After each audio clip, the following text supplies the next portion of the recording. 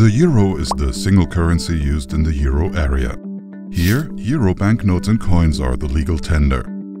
Only the central banks, in Germany's case the Deutsche Bundesbank, are permitted to put euro banknotes and coins into circulation. They do this via the commercial banks.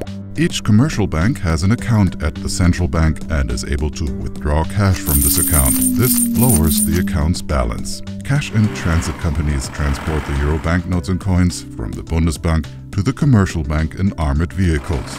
The commercial bank's account balance at the central bank increases whenever it makes cash deposits at the central bank. In other words, funds held at the central bank can be converted into cash and vice versa.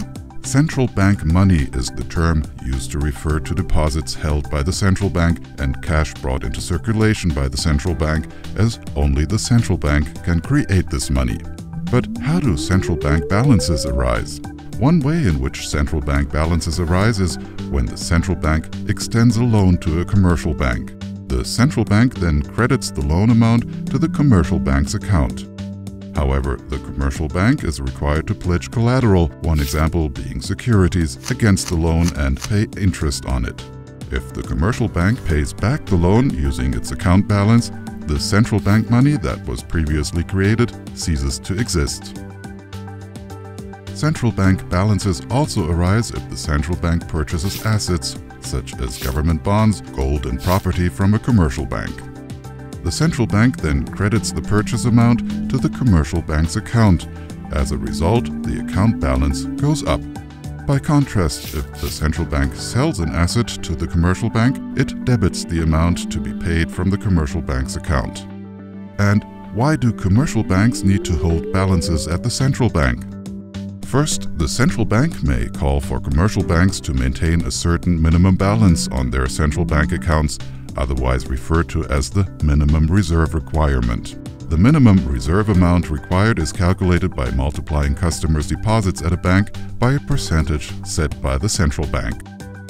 If the banks create additional funds, in other words, additional book money, they are then also required to increase their minimum reserves held at the central bank. Second, commercial banks need central bank reserves because their customers are withdrawing more and more cash. Ever since the euro was introduced in 2002, the total value of cash in circulation has been steadily rising. The commercial banks have to obtain this additional cash from the central bank. To do so, they need central bank reserves that they can draw upon. Third, commercial banks need central bank reserves for interbank transactions, that is to say, for cashless payments. If Mr. Meyer, a customer of Bank A, transfers money to Ms. Muller, a customer of Bank B, his bank balance at Bank A goes down. At the central bank, the amount is transferred from Bank A's account to Bank B's account. Bank B credits the amount to Ms. Muller's account. Central bank reserves are only ever transferred between accounts held at the central bank. Customer deposits held at commercial banks do not count as central bank money. The commercial banks are therefore in constant need of central bank money. Only the central bank can create these funds, this central bank money. But how do the commercial banks obtain it? As previously mentioned, the central bank can extend loans to commercial banks. The commercial banks are required to pay interest on these loans at the ECB's policy rate. This interest rate, in turn, serves as the lever for the Eurosystem's monetary policy. The primary objective of the Eurosystem is to safeguard price stability. The Governing Council considers that price stability is best maintained by aiming for 2% inflation over the medium term. The Governing Council's commitment to this target is symmetric.